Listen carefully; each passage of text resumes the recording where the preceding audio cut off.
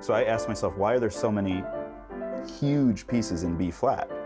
I mean, do you think it's a coincidence that Beethoven's longest and most, in terms of length and scope, piano sonata, string quartet, and piano trio are over 50 minutes long and all in the key of B flat, and then Schubert writes a sonata like that. Brahms has major pieces in B flat. Yes.